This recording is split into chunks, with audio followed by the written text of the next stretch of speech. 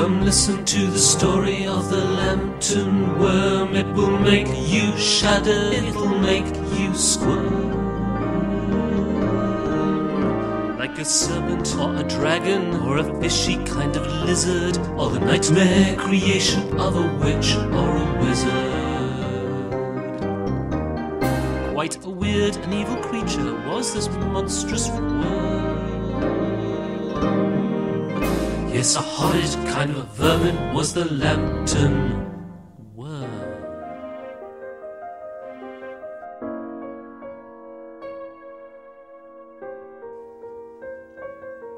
Our strange tale begins in the land of County Durham, in the days of knights in armour, mighty castles, daring do, when a youngster called John Lambton, on a fine and sunny Sunday, went a-fishing on the river.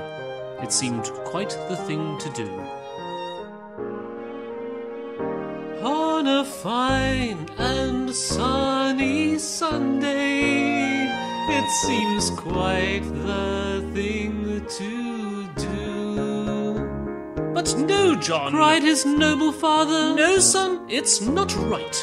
Sunday is the Lord's day, John. We pray and rest from morn till night. For those who live along the weir, the custom's plain, the rule is clear. So set them an example, for you are the son of a knight.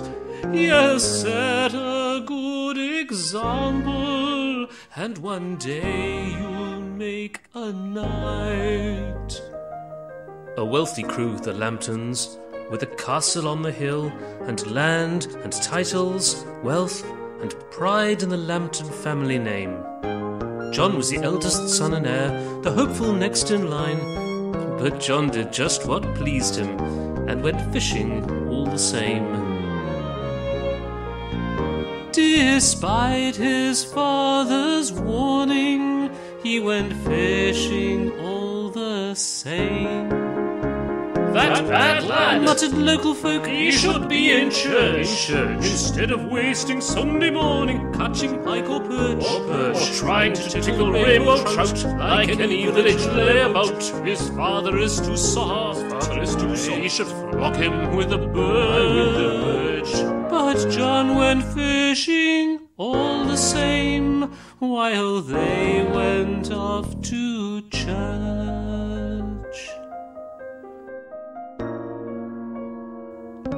He fished and fished, hour on hour, but nothing came to bite. But just as he was giving up, he felt a forceful tug. In he quickly pulled the line to find that he had hooked an odd and ugly, slimy thing, no bigger than a slug. A creepy, black and worm-like thing, no bigger than a slug. That's bad, son, came a voice behind, an oldster passing by. You must not let it get away, it bodes no good, I do not lie. The creature writhed and coiled meantime, while from its mouth was glaucous slime. Destroy that thing, or folk may die. Oh, my word, son, get rid of it. And with that went the passer-by. But did John do what he was told? Did John Lambton ever? Perhaps I'll take it home, he thought. But then its fetid smell, its glassy eyes and toothy mouth so quite disgusted John that there and then, with a yelp and a yell, he flung it down the village well. Its looks and smell made Lambton throw it down the village well. Come listen to the story of the Lambton Worm. It will make you shudder, it'll make you squirm. Like a serpent or a dragon or a fishy kind of lizard, or the nightmare creation of a witch or a wizard. Quite a weird and evil creature was this monstrous worm. Yes, a horrid kind of vermin was this Lambton Worm.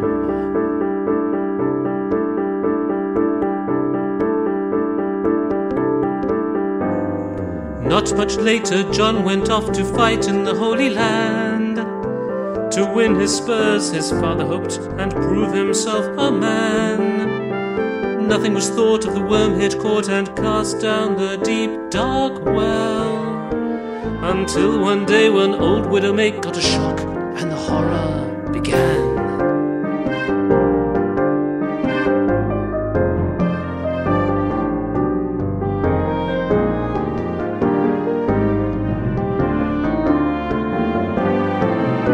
She pulled on the rope and up from the well, feeling the pail, a vision of hell. With a shriek she let go of the rope and the pail, and bustled around with her monstery tail. But poor widow May was never believed. Forget it, old woman, we're not deceived. Yet the laugh was on them when they later heard tell how a dark snake-like form came one night from the well.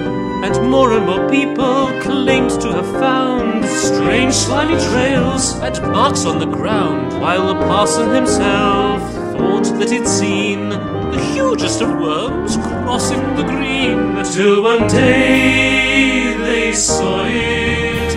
The truth was now out from the roof of the castle. There came a great shout.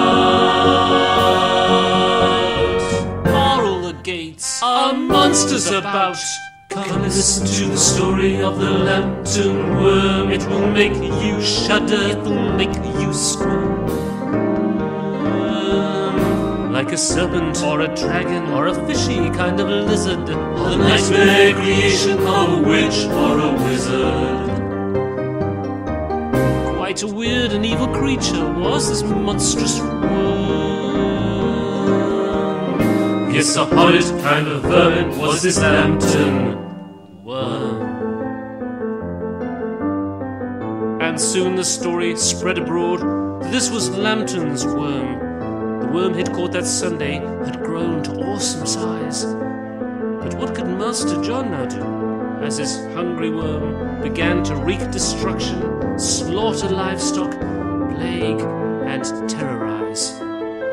Oh, help us! Cried the shepherds. Please! It's eating all our sheep! Oh, save us! Wailed the villagers. We're too afraid to sleep!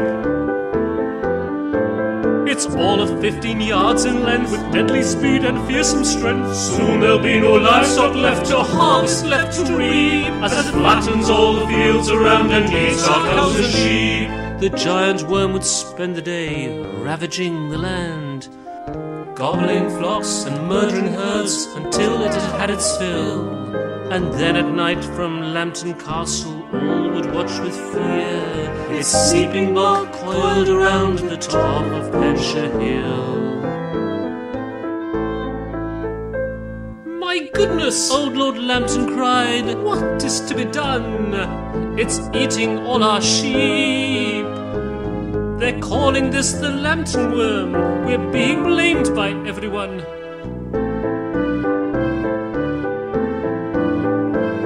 Will no one in this castle dare to stalk the brute with sword or snare? Strange to say, but the man we need is John, my errant eldest son. If only Master John were here, he wouldn't cut and run.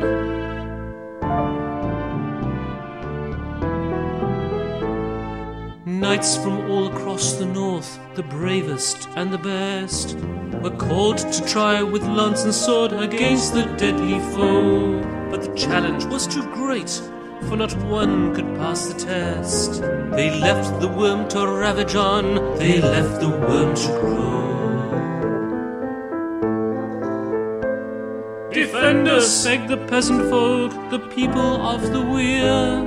It's hopeless, shrugged the beaten knights, their faces white with fear. This is no normal animal, but something preternatural. There's nothing we can do, unhappy people of the Weir. Just give it victuals, tasty snacks, then steer well clear. And so they filled white drinking troughs with milk by the gallon. To slake the monster's appetite, they did this every day. Days and weeks and months went by, there seemed no end in sight of filling troughs with creamy milk to keep the worm at bay.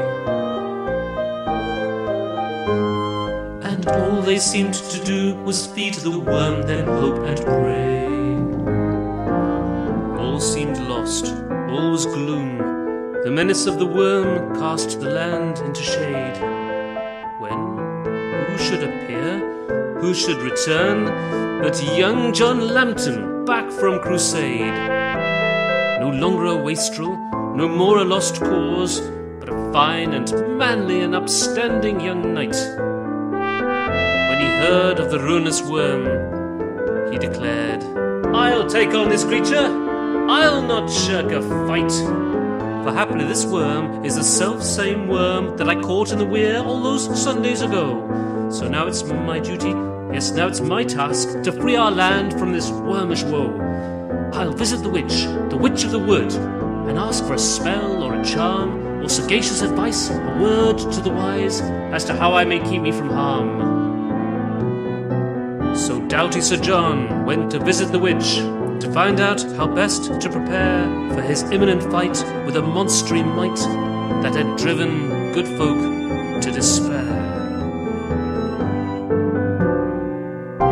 When he came to her cottage, the witch of the wood seemed to know just what he was about, and this wild ancient crone, in an alien tone, gave advice, half in song, half in shout.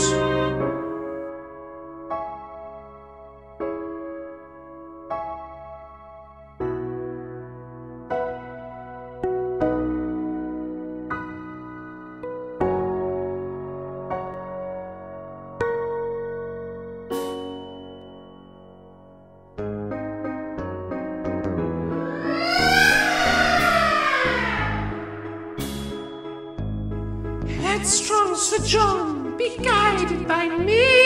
Do as I say, and the winner you'll be. Really, how'd I look at me?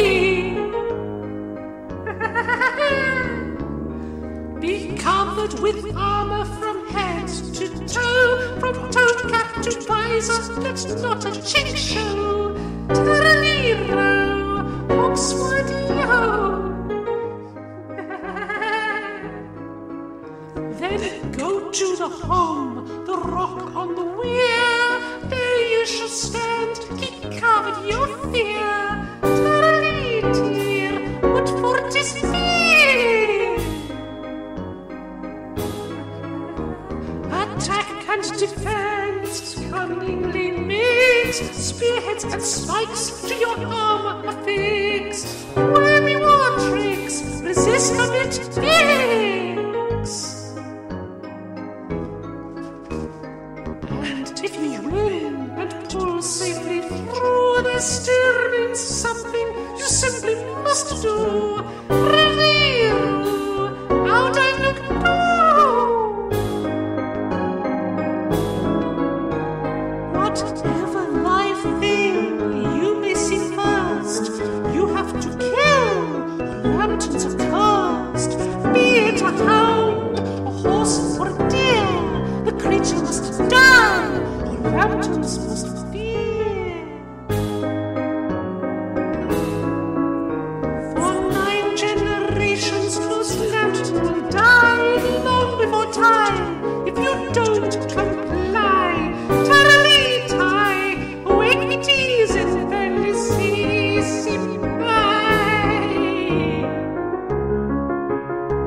Wormy ward tricks, resist a bit of fix. Strange words from a very odd witch. Still, the witch of the wood must know a thing or two.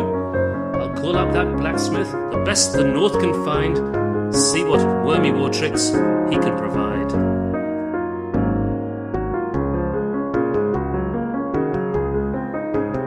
So a blacksmith most skillful was hastily summoned, who knew well his craft, quite the best. Such armor bespoke and bespiky he fashioned, that all acclaimed him a craftsman of legend. John Lambton himself was impressed. And John warned his father, "If you hear the sound of my horn in the valley, I've won the day. Then let out the hounds, but keep your own ground. Don't come to meet me, I must see a hound. Please, father, do as I say." Then off went Sir John with sword and with armor, silvery armor, spikily sharp, and he waited with both trepidation and valor on an island in the midst of the worm-troubled river, where once he had caught tench, trout, and carp. And he waited and waited for an age, so it seemed, and the air was sinister still, when suddenly there from the river bank gleamed the brutal bulk of the noxious fiend. Here was the beast he must kill.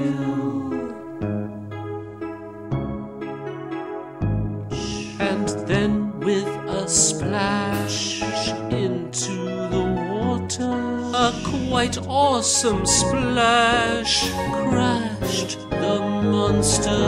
John gasped in awe at the sight of the worm, yet stood fast his ground and held his sword firm.